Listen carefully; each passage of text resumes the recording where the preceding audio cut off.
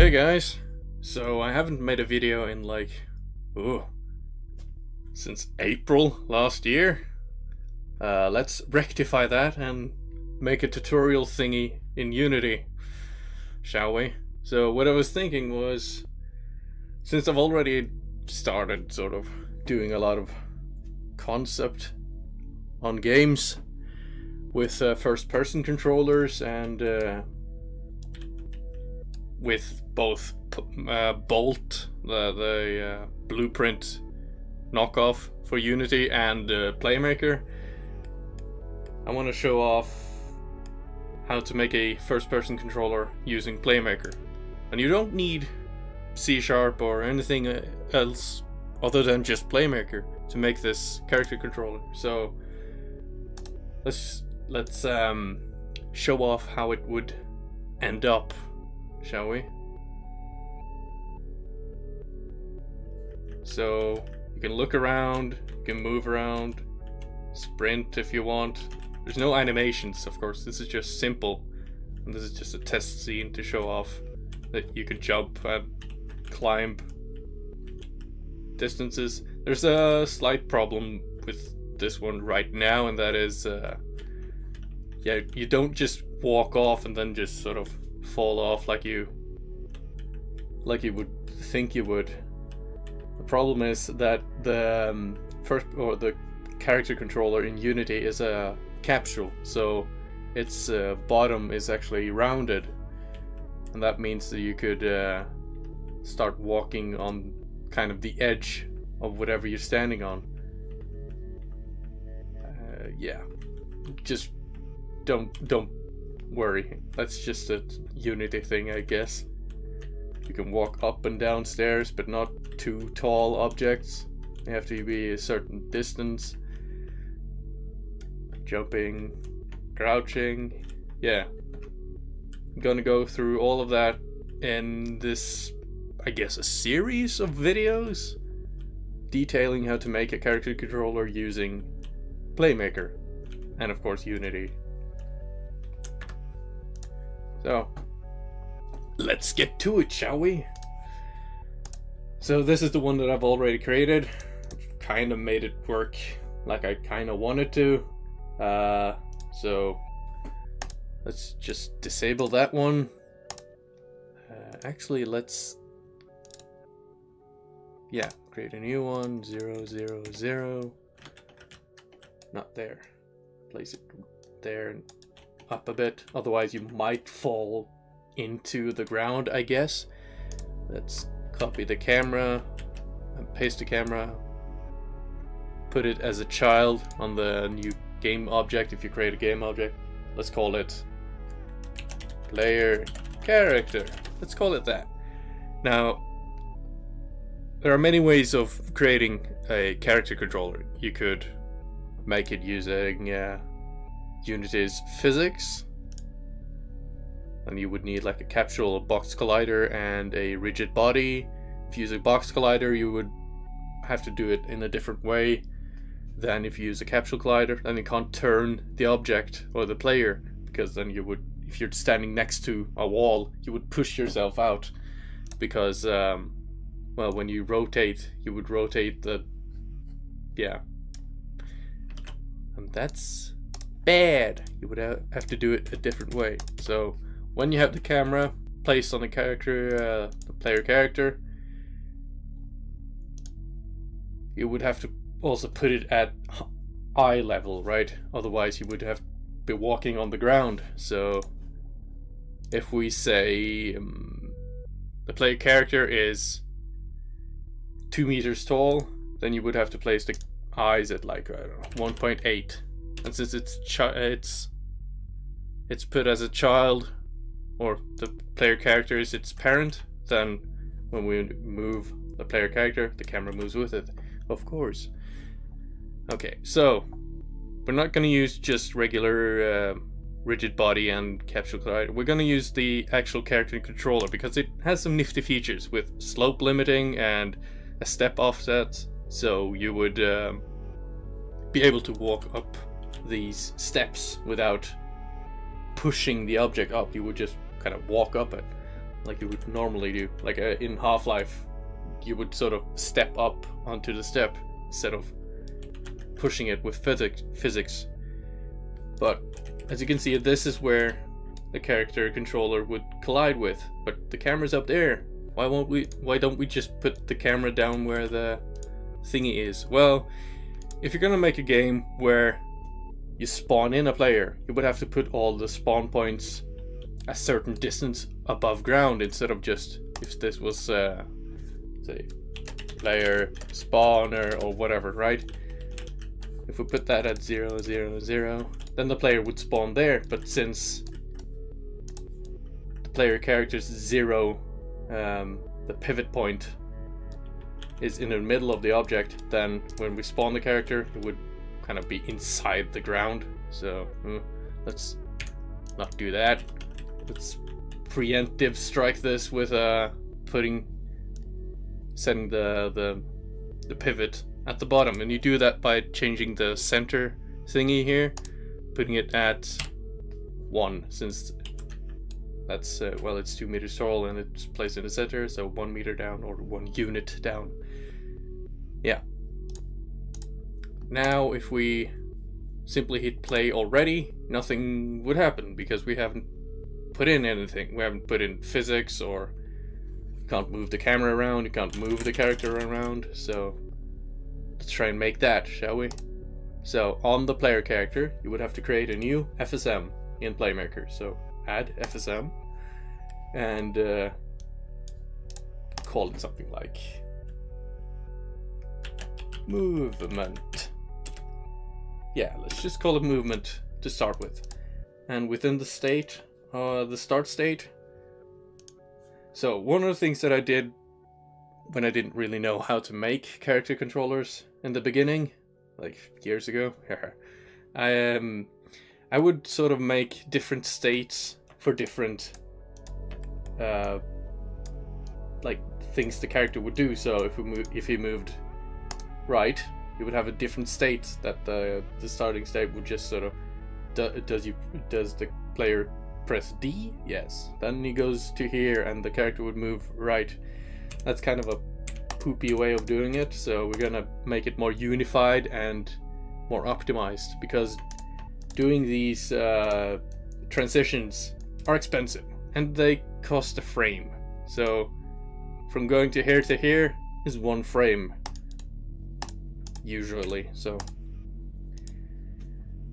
we do that by putting everything we need within the controlling of the character within this state. So you could use the inputs of Unity, like horizontal, vertical, fire, jump, whatever. I like to use a different one called what's it called again? Hard shell complete control, input manager complete control, or something like that, because you could change it in within the game. I haven't found a way of doing that with the Unity one, so I like this one, so I'm gonna keep using it. Yeah, vertical, horizontal with A and D and whatever, right? So it's the same thing, just you could manually change it later. So it doesn't really matter which one you use, a custom one or whatever, just that you could get axes. So let's, within the action browser, let's type in get axes. And the Unity one is called get axes, and it's the same workflow, it's just that it's a different plugin. So yours would be called get axes, and I'm just gonna use the hard shell one that I created myself. And let's put that one in, and let's get horizontal and put it at multiplier 1, whatever, doesn't matter right now. Let's create a new variable, let's call it axis horizontal. What you could do, something that I like to do also, is to put folders with my variables. So well, this is already put it as a float, so we don't have to create a new float. But just as an example, what I like to do, just to keep everything sort of organized, is to create folders with a / and then horizontal. So now when you go into this thing, you would see like an axis and then a folder with horizontal. So now it's not just like a super long list of everything. Though if you want to keep everything sort of programmer language with syntax or whatever, you would like name it like they would, and usually like that. Yeah, and I'm gonna keep it like that, so let's just keep going. So get axis, horizontal, multiplier, just keep it at 1 every frame. Hook that off. So let's try it now. Have turned off maximize on play so we can actually view what happens within the Playmaker. You hit play and still nothing happens. Now what happens if we press any buttons? W doesn't do anything, S doesn't do anything, but A does. Look at the value here. 1 when we go right, and -1 when we press A or go left. Hey, how do we use that to control our character? Well, you would have to put it into,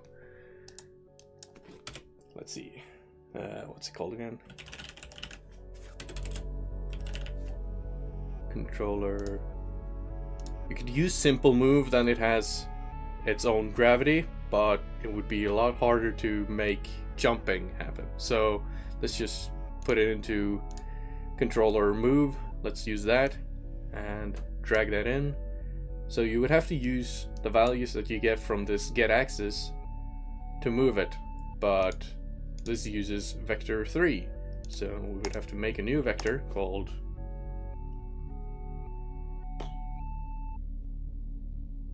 what should we call it? Movement vector? Movement vector, I guess, because that's what it is. It's a movement vector. Space. Oh, just keep it at self. Then it's walking within its own space. So we still haven't really used the floating variable for the character controller. I could be wrong about the word thing, but whatever. Ignore that. So we would have to do the vector set vector 3 xyz. That's the one we need. Put it in between, otherwise, well, because it works like it goes from this one to this one to this one, and then it loops back this one, this one, this one, every frame, or every time slice or whatever. So vector movement vector, set its x values to axis horizontal every frame. So now it sets this value, this vector's value x to this. Now what I also like to do is also call whatever this thing is what it gets. So this gets axis horizontal. So now we could fold it back down so it doesn't take up so much space. Now let's hit play and let's see what it does.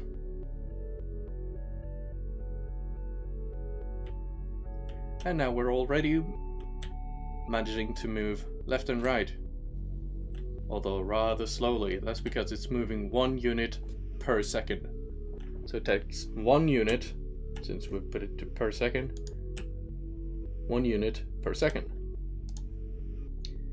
But we aren't able to rotate it yet. Well, we're getting to that. So now that we have that, let's just create another one, copy this one, vertical, and vertical, new variable axis, vertical. There we go. Close it down or minimize it. Now within the set vector thingy, on Z value, set it to vertical. Y is up in Unity, so that's what we're gonna use for gravity when we get there. So there we go. Now we should be able to move in both forward and backward. Ooh, what's that?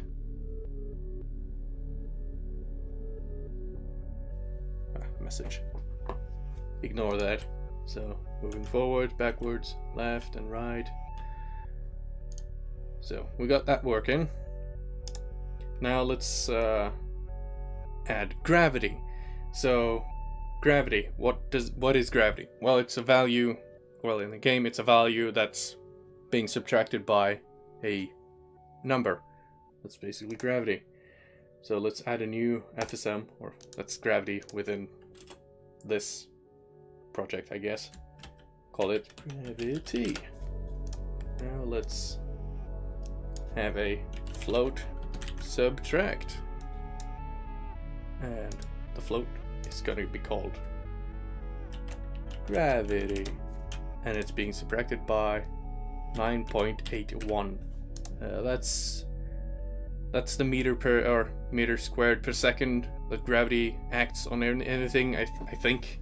And we set it to every frame and per second.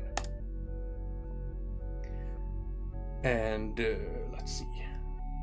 So since we've made this within a different FSM, finite state machine, how do we get that value into here? Why can't we just use it from within here?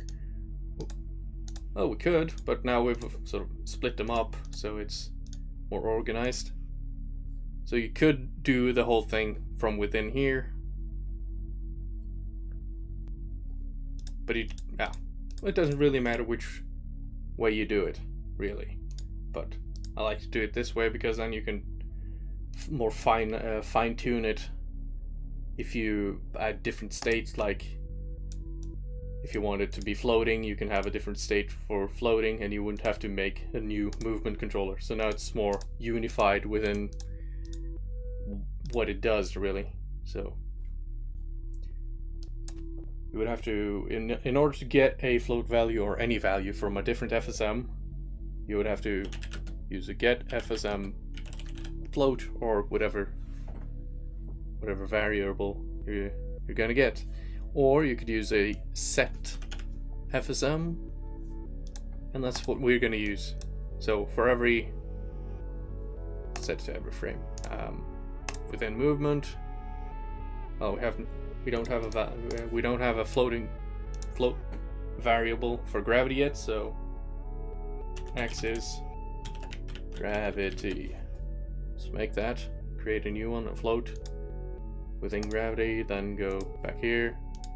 Set the variable name to gravity, and whatever its value should be set to. If you click this one, you can set it to a different variable within this FSM. So set it to gravity. So now we have this subtractor thing subtracts this value from this variable every frame per second, and then it sets this movement variable axis gravity to that value that it just did the subtraction to. So now we have gravity. If we go to axis gravity, there we go. And now if we hit play, you'll see the value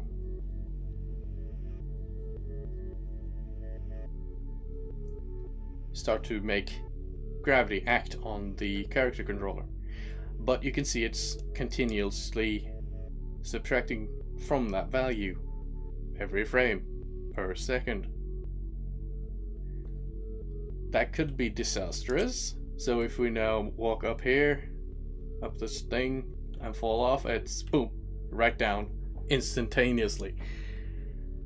So what we would have to do is clamping the float. So float, clamp, and gravity, clamp it to minimum value to, well, I like to use the one at the 9.81, maximum to whatever, 20. Why maximum? We might use this gravity in order to make a different mechanic. So set it to every frame. You want it to clamp the gravity every frame, and then after that it sets the FSM float to whatever this gravity floating point float variable is, and that's being clamped. So now if we go back and hit play,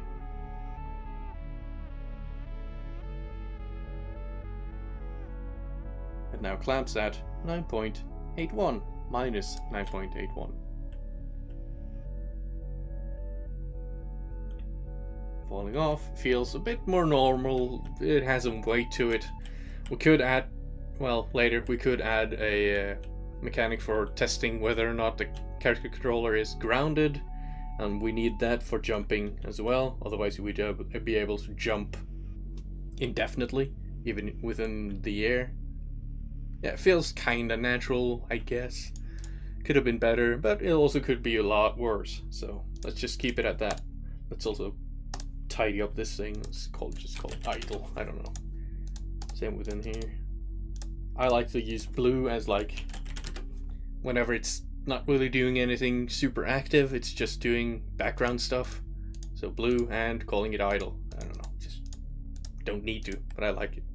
And whenever you're doing something really active, I like to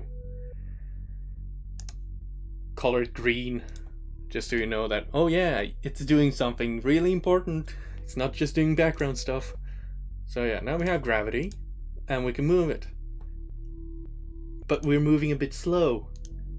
That's why we need to change this multiplier to a different float. So let's create a new one. Let's call it speed. All right. And let's multiply it by speed.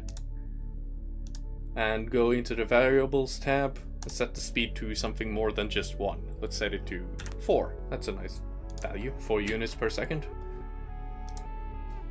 Hit play.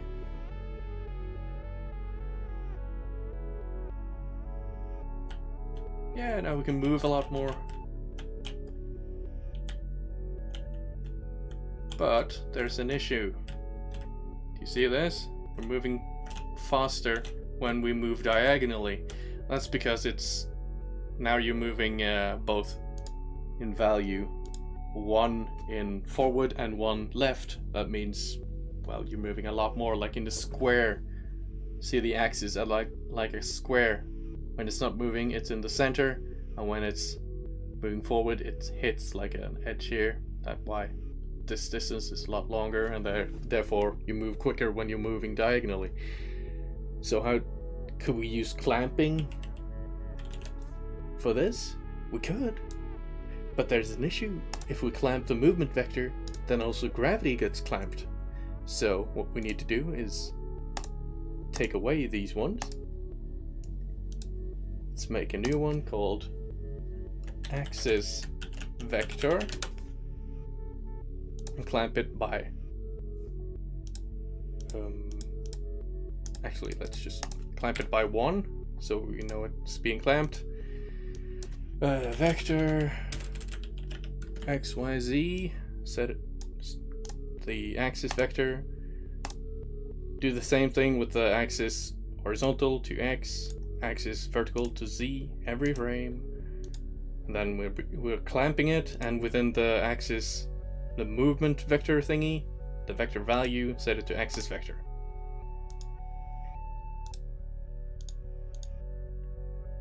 But this would now put out multiply by 4, so we need to set this back to 1.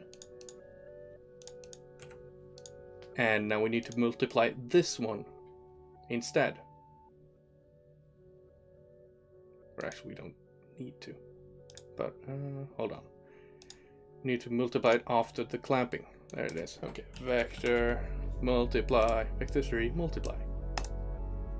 Axis vector multiplied by speed every frame. So now it gets these vectors or these axes, sets them into this axis vector. It clamps it so the magnitude is always equal to 1.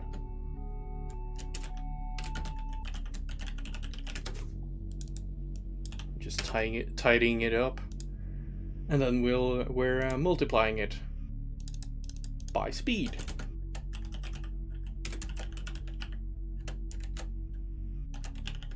By the speed variable that we've already set up, and then we're putting it back into the movement vector.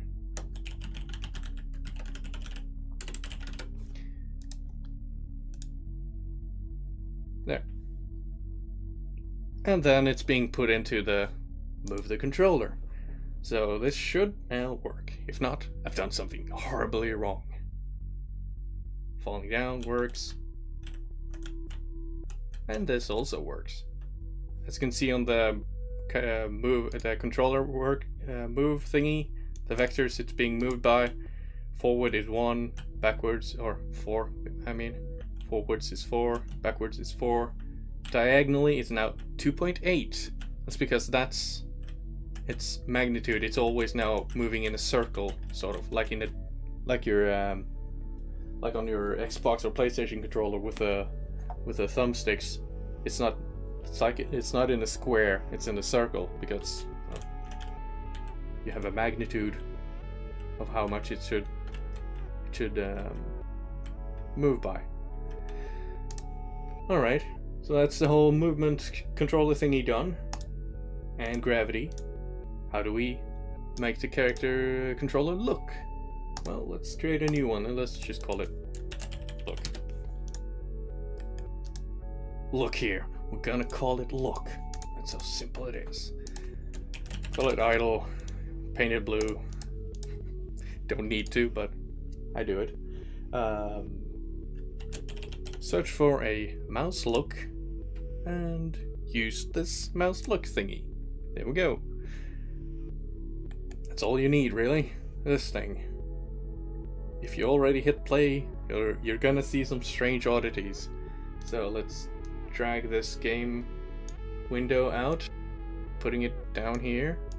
Let's keep the scene camera here just to see what happens. You don't need to do this, but see what happens when we now look around. Whoa, what's going on? Why is this happening? This shouldn't happen. Stop, make it stop, please. Make it stop. Okay. That happens because you're trying to move the entire object, the player, with this look thingy. It's on the character itself, so it would try to move, try to rotate the character itself. That's bad, because this thing is, well, it's controlled by physics, so you would basically just tilt the entire player. That's not good. So we need to split this into two things. So one which turns the entire player itself, and one which turns the camera, or tilts the camera. Excuse me. The one that turns the player should only access the horizontal one, move in horizontal. So now we can just set this to 1 or 0, set these to nothing because we don't need it. And 15 is quite a high value, so let's set it to 2. 15 is like quite a lot. It's like setting your mouse to maximum sensitivity and moving the camera around.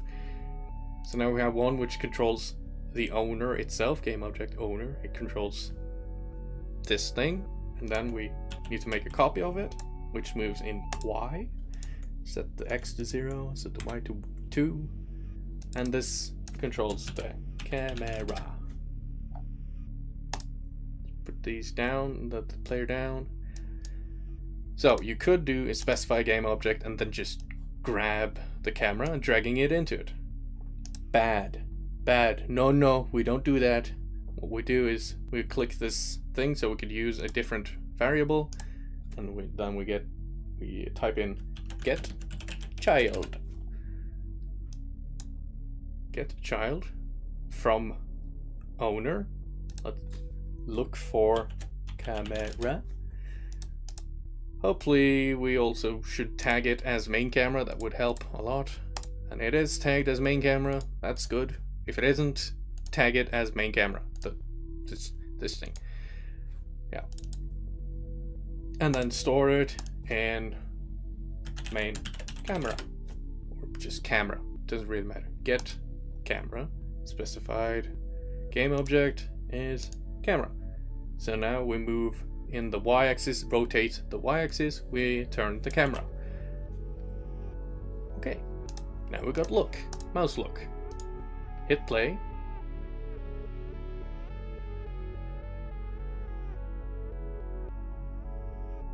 And boom, it's as simple as that.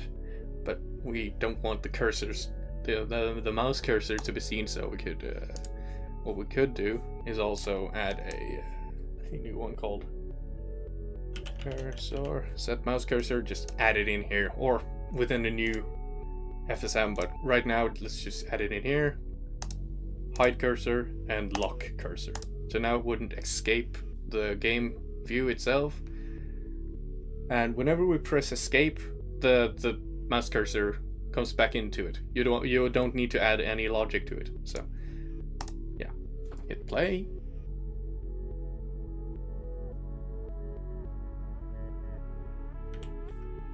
So yeah, now we got something moving. It's as simple as that, folks. We got no jumping, no crouching yet.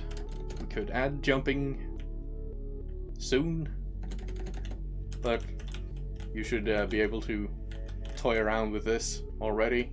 So I'll make a new video detailing how to make a jumping and crouching, and within the jumping video we should also be able to make the character know when it's grounded, so we won't be able to jump when we're in the air indefinitely. Okay, so that's that. See you on the next one. Probably tomorrow or in 2 days. Who knows? Whenever I decide to make another one. It won't be another 8 months. I promise. Hope you liked it. And see you in the next one.